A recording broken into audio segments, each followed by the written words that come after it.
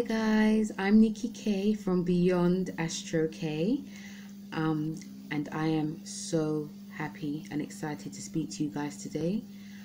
I have a real passion, for astrology since I was a kid. Although I used to read like the star signs from like Mystic Meg on magazines and newspapers every Sunday. I remember reading every Sunday Mystic Meg.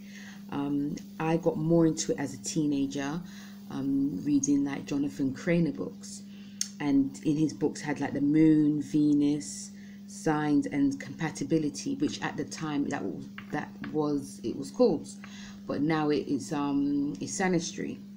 And now as a young, very young adult, I am more into the planets, the north and south nodes, Ceres, Black Moon Lilith, Jupiter, Neptune, Pluto, Saturn, Mars, Venus, the Sun, Mercury, the Moon, you name it. I love the planets. I love, like the history of where the planets were, how they were discovered and so on. And I also love like the history of when the planets, how they were from back in the day to how things are now.